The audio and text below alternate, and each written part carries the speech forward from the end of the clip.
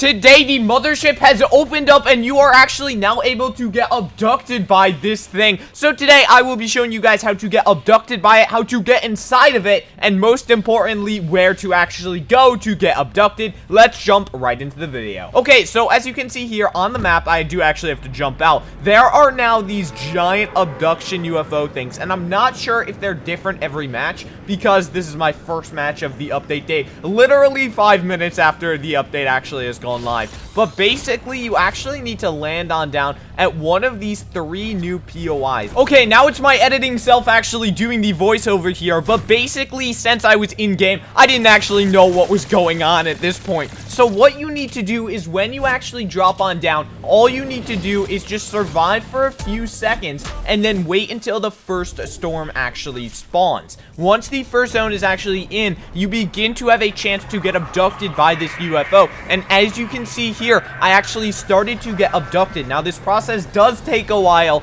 and you need to be safe from enemy fire. Luckily, no one was looking at me, but you just want to get as close to the center as you can when the abduction starts to happen, and then you can get abducted inside of the mothership. Now, once you're inside the mothership, this is where things get absolutely crazy. Inside the mothership, it literally looks like a creative game mode, and basically once you're inside, you need to get 5 of the vault tokens. Now, these vault tokens will actually give you better loot at the end, and I was able to get 5 stars on my vault tokens, but you'll see that later in the video. For now, what you need to know is that there are little time orbs in this area, and basically, if you get those time orbs, the amount of time that you will be allowed inside of the mothership is extended. Now, what your goal is, like I said, is to get the golden vault orbs and actually get 5 of them in order to reach the tier 5 vault. Now, when you're inside of this area, there's actually no way to damage other players, but what you can do is you can actually double jump,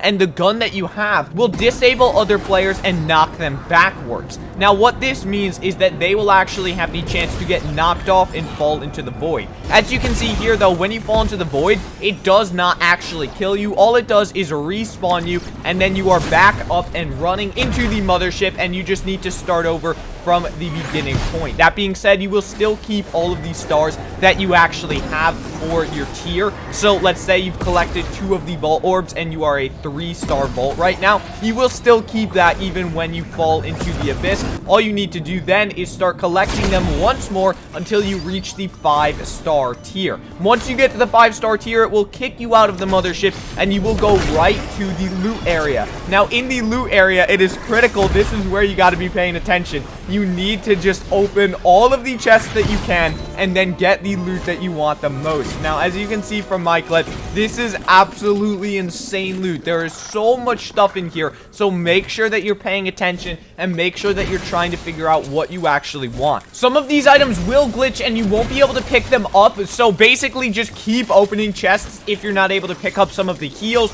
or something like at the beginning of that clip. I could not actually pick up those heals. I was trying to, but you just want to open as many chests as possible, and once you get kicked out, as you can see here, you spawn back into the island with all the loot that you got, and you spawn in the middle of the current zone. I'm not sure how long you can actually stay in the mothership for, but as long as you're using those time orbs, I'm fairly sure that you will be able to stay there. Now, when you actually respawn back into the map, you will spawn back in with the health that you went in with, and also, like I said, you will spawn in the middle of the current zone, allowing you to easily get from place to place. Like, I went in over at retail, and now I'm over basically what is Tilted Towers, or what is it, Burbs or something. I don't know the name of this location, if I'm gonna be honest with you guys. I never dropped here. But this is how to get abducted by the mothership, what to do once you're in the mothership, and everything that you need to know about the mothership. One quick thing to mention is that also there will be different POIs inside of the mothership, I'm fairly sure. So it will not always be the one that I got in this video, but they are still really cool nevertheless. But basically, this is the new mothership in Fortnite, how to get abducted, everything you need to know about it. So if you found this video helpful, please consider leaving a like on it and subscribing to the channel, as that would help me out a ton. Thank you guys so much for watching the video. I hope you have an amazing day, and I will see you guys in the next one.